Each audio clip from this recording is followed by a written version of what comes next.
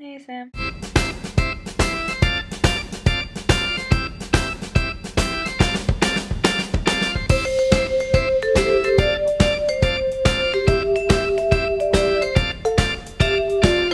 French pancakes that you put stuff in, like bananas or Nutella. There's a word for it. It's not croissants, but I'm thinking of croissants. I'm about to start a new class, which means I'm on to my second resolution.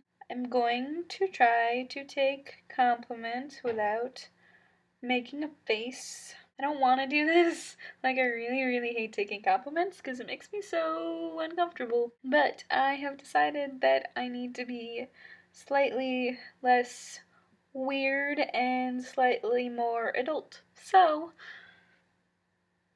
taking compliments. Step one in that. Hey, Sam.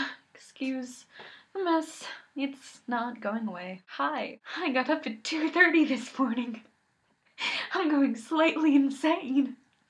Yay! I had to drive my friend who you met over winter break to the airport because she's going to the Bahamas. What? She got offered champagne on the airplane. She emailed us to let us know that she was going through all the flights safely, so that's a good thing. I'm happy. Yay. I have a lot of homework. This class is intense. It's fun though. Our teacher is really weird.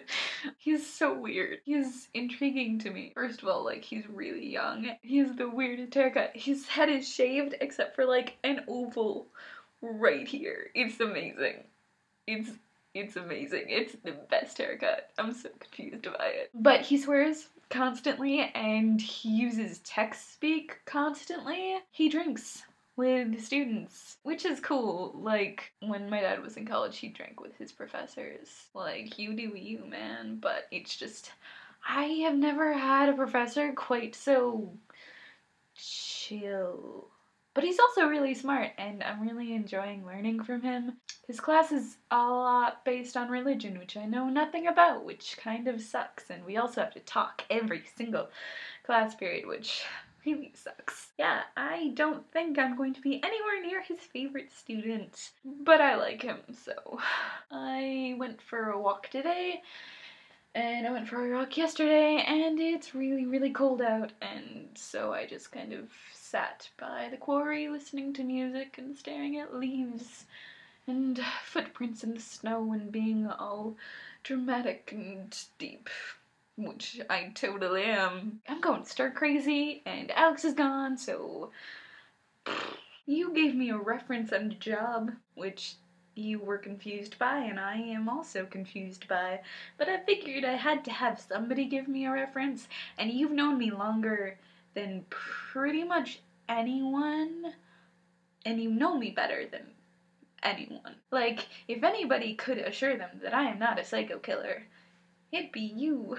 It was a personal reference. I had teachers give me other references. Hopefully they will email me at some point saying here is an interview time, and then later saying here you got the job because you're a lovely human and you deserve to not sleep on your parents' couch for the rest of your life. I need some frickin' sleep. I hope your life is going well, and I hope that you meet a really hot guy that just sweeps you off your feet, and that he has a hypoallergenic horse, and that you guys ride off into the sunset.